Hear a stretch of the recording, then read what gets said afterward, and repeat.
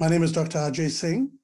I'm Program Director for the Intensive Review of Internal Medicine Program. I'm a nephrologist at the Brigham and Women's Hospital and Senior Associate Dean for Postgraduate Medical Education at Harvard Medical School. I'm going to present to you Board Review Practice Images 2020. This is my disclosure slide.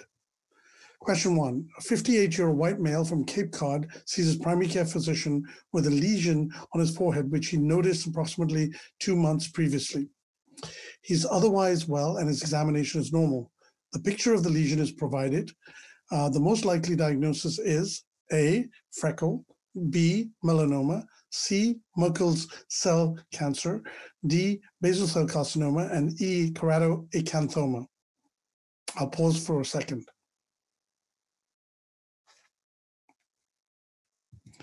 The correct answer is basal cell carcinoma. So let's review skin cancer. Some facts about skin cancer. Non-melanoma skin cancer is the most common cancer in the US, and basal cell cancers approximate around 75%, so 3/4 of non-melanoma cancers. The incidence of non-melanoma skin cancer is increasing in some areas of the United States. And indeed, risk factors include sun and ultraviolet radiation exposure, including tanning beds, a history of sunburns, a light complexion and eye color, so light complexion, fair skin that freckles and burns easily, and light colored eyes, blue, green, or other light colored eyes, and light colored hair, red or blonde, increase the risk of non-melanoma skin cancer. Family history or personal history of BCC, basal cell cancer, squamous cell cancer, actinic keratosis, familial dysplastic nevus syndrome, or atypical nevi also increase the risk. Chronic cutaneous inflammation is another risk factor. Immunosuppression, particularly if you have undergone organ transplantation and are on immunosuppressive agents.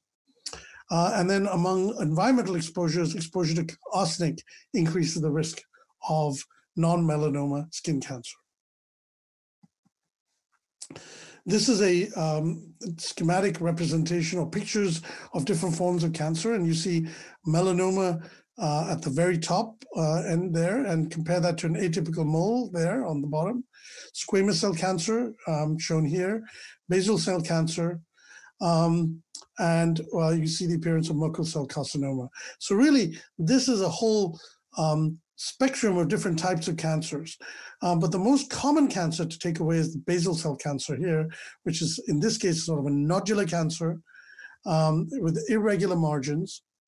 And compare that to the squamous cell cancer, which is this ulcerating cancer, also irregular margins. Focusing on basal cell cancer, there are numerous types of basal cell cancers: nodular, cystic, pigmented, morphic, or infiltrative, and ulcerative. The most important feature is that of the margin definition. Is it clear or ill-defined? It rarely metastasizes, unlike squamous cell cancers, which metastasize to regional lymph nodes. They tend to be slow-growing, locally invasive, whereas in contrast, squamous cell cancers are faster-growing, and they usually affect white people. And so here are examples of this different types of appearance of these type of cancers. Question 2. An 18-year-old young man presents with a 3-day history of acute onset violaceous, painful toes. There's no association with cold, and there's no transientness to the discoloration, and there's no rash and no arthralgias. Past medical history is essentially negative. Hands and fingers are unaffected. The CBC, SED rate, coags, D-dimer, Chem7, LFTs, ANA, urinalysis are all within normal limits. And the COVID-19 RT-PCR is negative. And you can see here, this is just a representation, these cold, chilblain-like toes in this individual. So the most likely diagnosis is A, Raynaud's phenomenon, B, acrocyanosis, C, COVID-10 infection-induced chilblains, D, lupus-associated skin vasculitis, and E, thrombotic microangiopathy. And I'll pause for a second.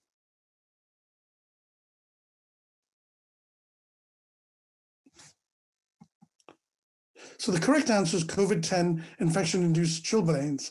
And of course, you're saying, well, the RT-PCR was negative, so therefore it can't be that. And I would remind you that in the midst of a potential pandemic, anybody can be viewed as potentially positive, especially since we have many tests that are currently on the market which come up with false negatives. Also, in many of these cases, actually in the literature of this chilblain-like COVID-19 associated lesions, the RT-PCR has been noted to be negative. So just beware of that. So just a quick review of Raynaud's, Perneau's, and acrocyanosis. So Raynaud's is characterized by paroxysmal episodes of triphasic or biphasic color change, white, red, and bluish discoloration of fingers and toes. In this patient, the discoloration was fixed, so would not be Raynaud's. And there's no history of this biphasic or triphasic change in color. Chilblain or Perneau develops after cold exposure in digits with erythematous and purplish discoloration. There's itching, burning, and pain, which is often present, and that contrasted with acrocyanosis. And there's often edema of the digits and tenderness.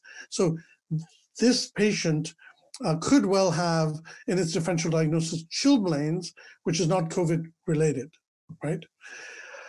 The other condition, acrocyanosis, is a persistent abnormality where you get deep blue or cyanotic discoloration of the skin over the extremities because of decreased oxyhemoglobin. These patients often have a functional peripheral vascular disorder. It's more prevalent in children and young adults, usually under the age of 30. Risk factors include cold climate, outdoor occupations, low body mass index. And there are a variety of causes, and when somebody gives you a variety of causes, you know that it's not really clear that we know what's going on. But autoimmune causes, malignancy, and so on and so forth have been invoked. Diagnosis, the only test that really can be diagnosed is a capillaroscopy, which visualizes the capillary venous stasis. So in this patient, you did really have you did really not have an association with chilblains that's non-COVID related. This patient didn't have Raynaud's phenomenon because of the lack of biphasic or triphasic changes. Acrocyanosis didn't seem typical. Lupus-associated serologies were negative. Thrombotic microangiopathy, there was nothing in the lab data that supported it. There were also no splinter hemorrhages that were seen.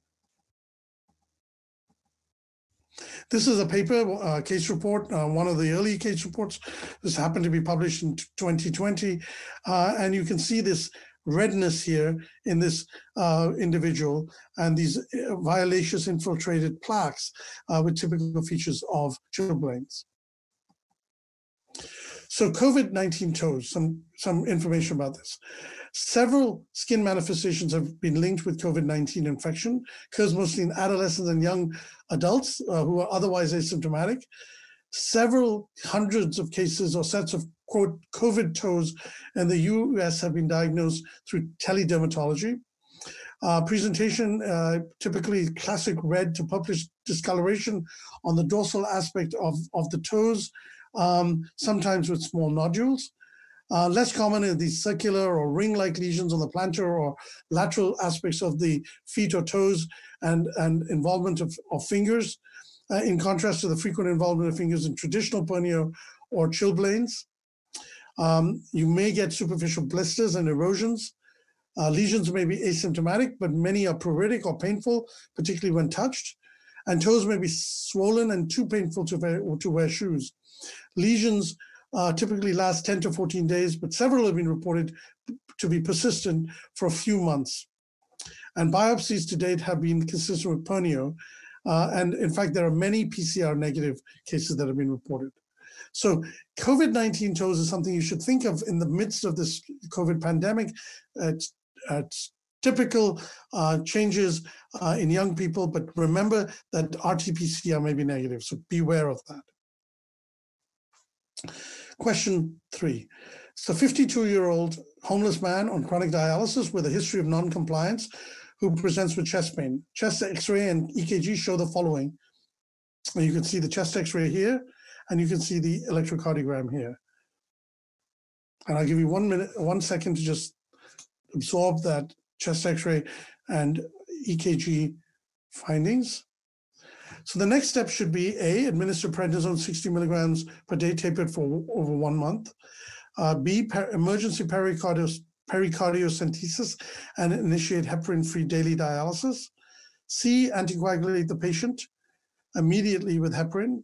D, administer colchicine, and E, administer vitamin B6. And you can see this, the heart here looks like there is, it's expanded or enlarged in size, and this appearance would be very typical of a pericardial effusion. And you see here the rhythm of electrical alternans, and so most likely the diagnosis here will be a pericardial effusion, and the question really is, what's the right treatment? So I'll give you a second to make your decision.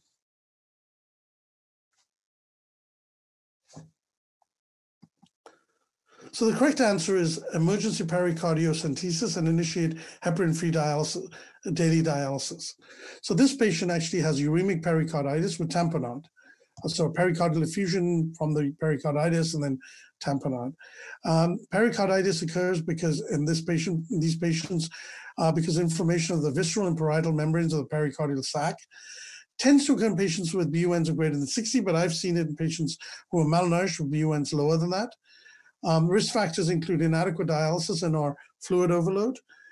Patients often present with fever and pleuritic chest pain that's worse in the recumbent position. Pericardial rub is generally audible, but is frequently transient. Patients may have signs of cardiac tamponade, particularly those who have rapid pericardial fluid accumulation. And importantly, the EKG does not show the typical diffuse ST and T wave in elevations that are observed with other causes of acute pericarditis, such as Dressler syndrome, which you see post-MI. And this is because there's a lack of penetration of the inflammatory cells into the myocardium. And here you see the EKG of electrical alternans, sinus tachycardia with beat to beat variation in the QRS appearance that's best seen in V2. You can see that.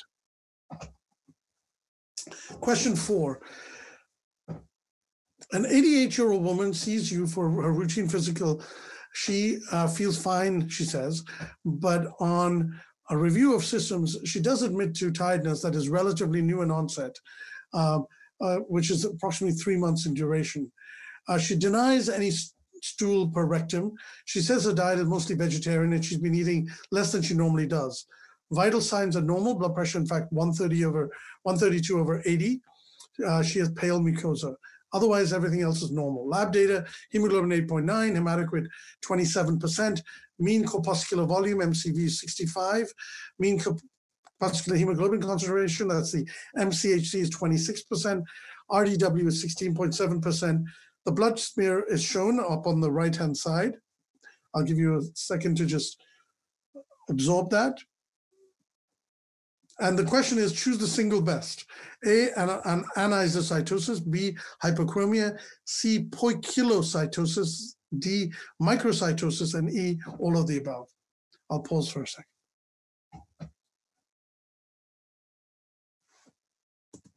And the answer is all of the above. So this patient has, you can see the different shapes and sizes, anisocytosis, you see the hypochromia, you can see small cells, which is microcytosis, and you can see the poikilocytosis. So some anemia, some facts.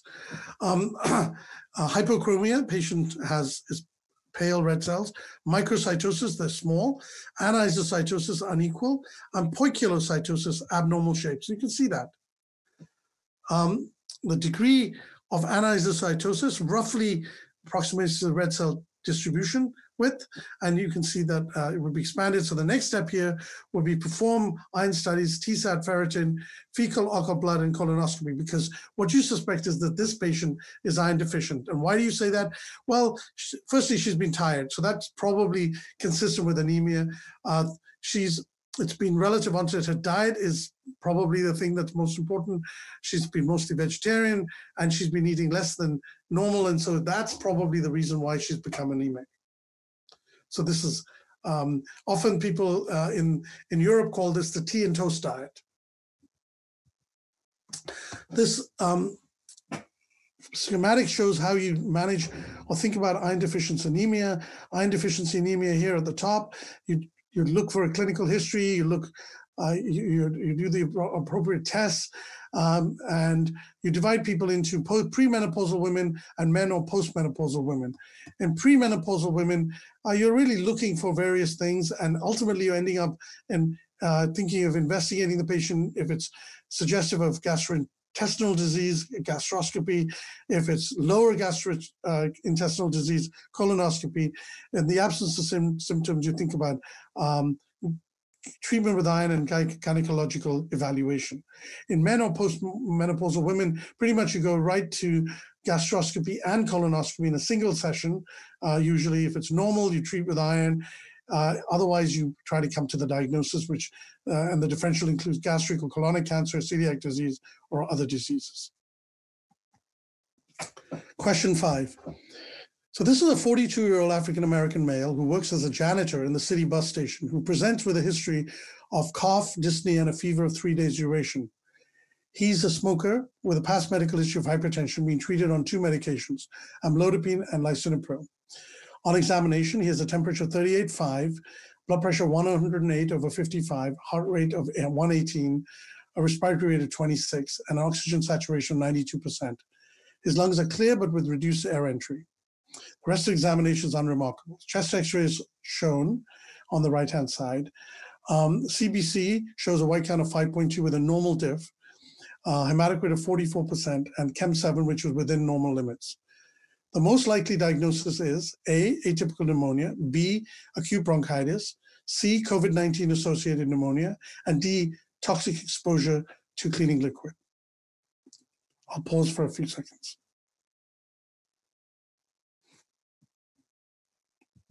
So the correct answer is COVID-19 associated pneumonia. And you see on this chest x-ray here of this male that there is this subhilar infiltrates here, which on CT would appear as ground glass infiltrates. Usually, and most commonly, CT scanning in conjunction often with testing are used to make the definitive diagnosis. Now let's move to the next issue, which is a COVID-19 snapshot. And shown on this slide is the viral structure for COVID-19. And you see that COVID-19 has the spike glycoprotein, S glycoprotein, and this is responsible for receptor binding and membrane fusion. And this is also where what the target would be for host neutralizing antibodies, such as when we're giving convalescent serum. This is what we're going to be targeting. There's an envelope protein, which is called an E protein, which is important for virus infectivity, and matrix or M glycoprotein, which is the most abundant structural protein and interacts with E, the envelope protein, to form the viral envelope. When you look at the life cycle, the S1 will bind to the ACE receptor. The host serine protease, TMPRSS2, cleaves the viral S, allowing fusion of the viral and host cell membranes. And so you get this endocytosis, and then it goes into these vesicles where this then replicates. In fact, the viral fusion inhibitor, chloroquine and hydroxychloroquine, was hypothesized to interfere with this step, and in fact, in many studies now, has been demonstrated not to have any impact on COVID-19. We don't have any randomized controlled trial, but hydroxychloroquine or chloroquine does not appear to work. In contrast, remdesivir, which is an antiviral RDRP inhibitor, it acts on replication of COVID-19 here. And there are other antivirals also that might be important. Now, the immune response, there are really 3 things you need to take away. One is that there's an innate immune response that's activated. Here you have delayed or suppressed type 1 interferon response during the initial infection. And then viral replication triggers a hyperinflammatory condition and a cytokine storm, which then results in influx of activated neutrophils and inflammatory monocytes and macrophages. And what you then get is a serum neutrophilia and elevated pro-inflammatory cytokines, which then correlate with severity of disease. And in our patient, it was probably too early to see any of that.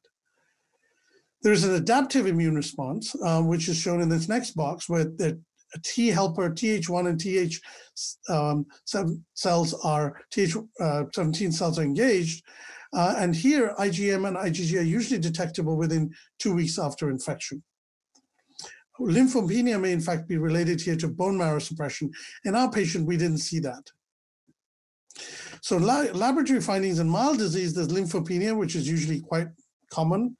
There's leukopenia, and there's an increase in CRP.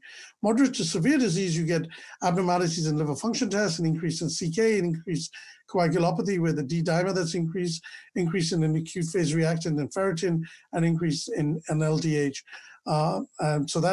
And when you look at the treatment, you can see that some of the treatment might be focused at countering these cytokine effects, and the use of convalescent plasma serum may be also involved in this.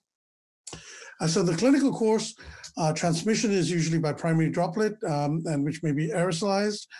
This is prevented by hand washing, alcohol washing. So this would, the Purells, PPE, and social distancing, and epidemiologically containing this through isolation. Symptoms include most patients, like our patient that I presented, majority have fever, but only in about 40% of patients at the time of diagnosis. This is why it's quite interesting that we're using fever as a screening tool. Remember that only 44% of the patients will actually have that at diagnosis. Dry cough in about 2/3, fatigue in about 40%, sputum production about 1/3, dyspnea in about 20%, and then these other symptoms. And this gives you the tempo of disease, the severity on the vertical axis, on the horizontal axis is time. So you initially have the viral response, and then that's followed with the host immune response. In most patients who have symptomatic infection, mild to moderate infection, fever, cough, and most people will get better with this. In those who have a hyperinflammatory response, you get an ARDS, an organ failure, and some patients will recover. As we know from the New York experience, only about 15 to 20% of patients who get into the ICU on a ventilator actually end up recovering. Most, unfortunately, very high mortality, those patients who get into the critical phase of this illness. Question 6, this is a 68-year-old woman who has a long history of rheumatoid arthritis, RA, which one of the following deformities is not characteristically seen in RA. So you see the hands here, and so the questions are A, Boutonniere's deformity, B, swan neck deformity, C, ulnar deviation of the metacarpophalangeal joints, D, Bouchard's nodes, and E, mallet finger. And I'll wait for a minute or so while you make your choice.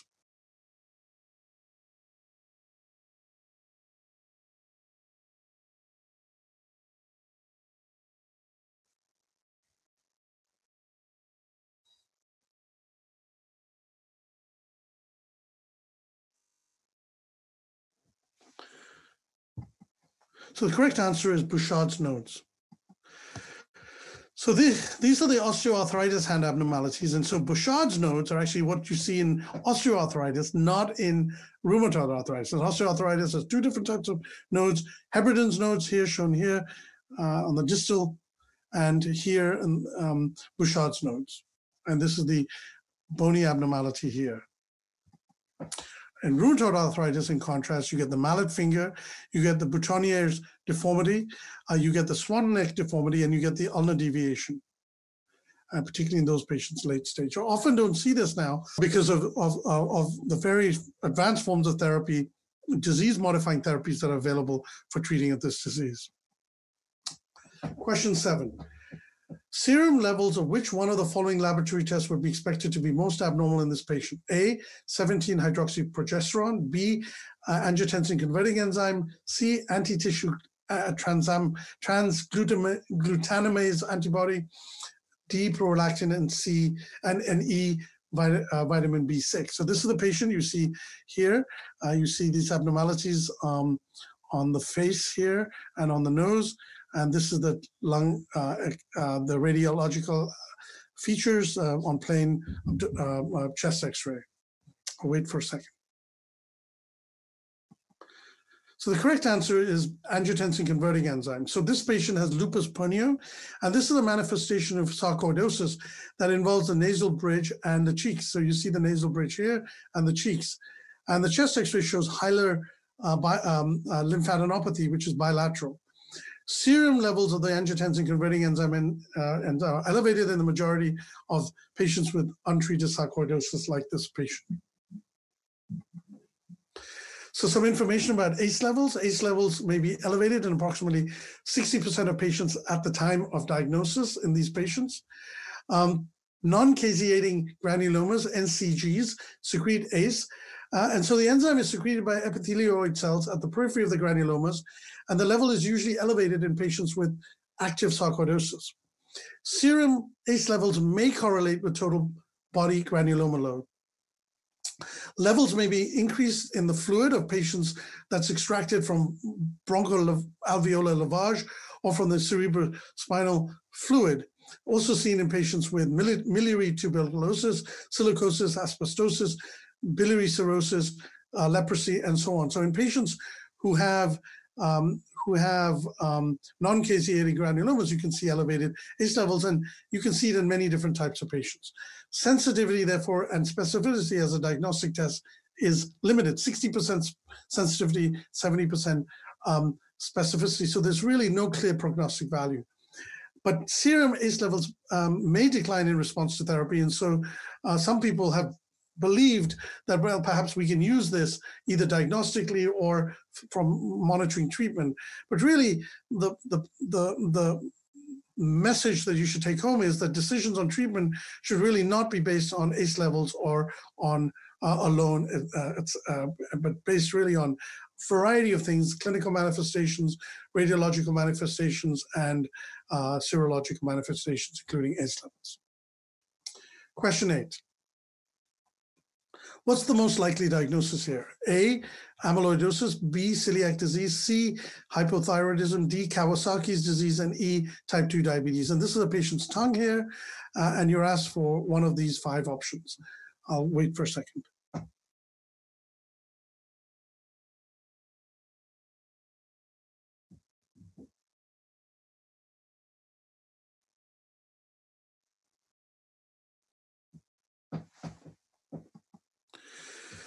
So the correct answer is B, celiac disease. So this patient has an atrophic glossitis, and this is a typical manifestation of patients with celiac disease. So in a paper published a while ago in the foreign literature, the tongue was the most frequently affected site in a series of 128 patients with celiac disease who were examined for oral mucosal lesions and symptoms. And at about 30%, patients described soreness or burning sensation, and about 9% having erythema or atrophy. And so you see this here. This is a glossitis in this patient, and these patients can have quite significant symptoms. So other manifestations of celiac disease in the oral cavity are shown here, on the slide.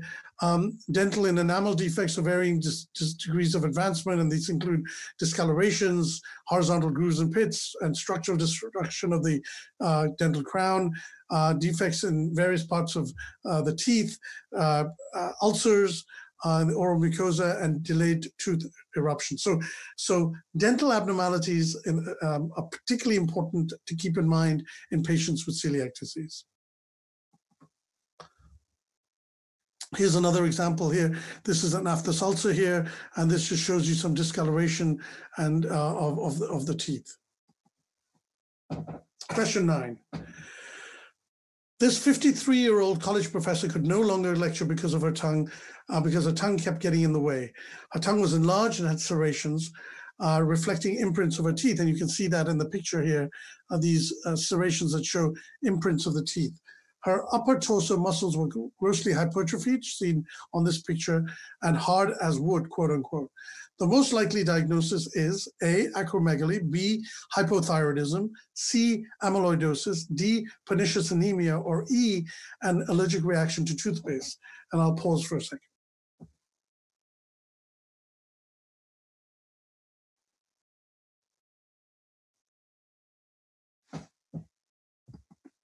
So the correct answer is amyloidosis.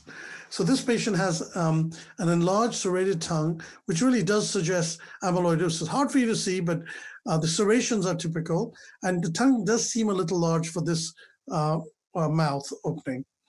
But the differential diagnosis could be also acromegaly or hypothyroidism. The giveaway is the shoulder pad sign, which is specific for amyloidosis. That's the combination of an enlarged serrated tongue with a shoulder pad sign is pathognomonic of systemic amyloidosis. Now, what about localized amyloidosis? So the tongue is most frequently affected site in patients with localized amyloidosis. A tongue biopsy possesses a really highly diagnostic value for amyloidosis. However, there's no consensus regarding the management of lingual amyloidosis, although there have been numerous therapies that have been proposed, including surgical excision and pharmacological treatment. However, the lesions often persist or recur. Question 10. This is a 68-year-old man with a history of aortic stenosis, status post mechanical prosthetic aortic valve, who's noted to be anemic. A peripheral blood smear is done, and you're asked to match the correct image to the diagnosis. And this is the image here. So moving to the next slide, you see the image here. The image shows A, schistocytosis, schistocytes, B, Howell-Jolly bodies, C, sickle cells, D, Burr cells, or E, normal cells. So I'll give you a second to ponder this.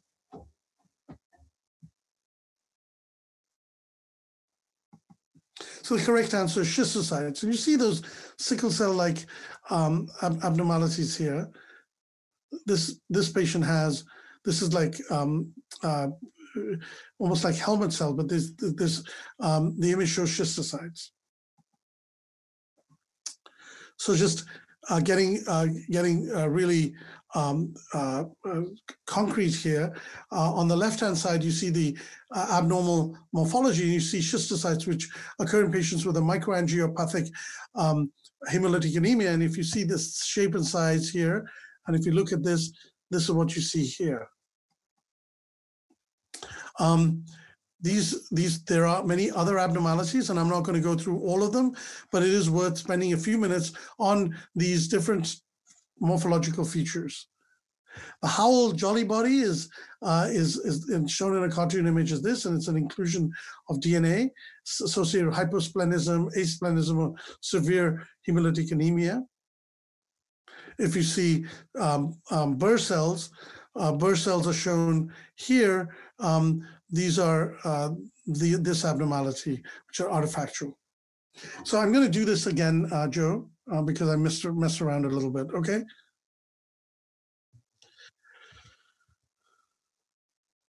So question 10, the correct answer is schistocytes. And you see the schistocyte here on this image. And as I'll explain in the next slide, you do not see Howell-Jolly bodies, sickle cells, Burr cells, and this does not appear a normal smear. This next slide shows you the different morphological appearances of red cells.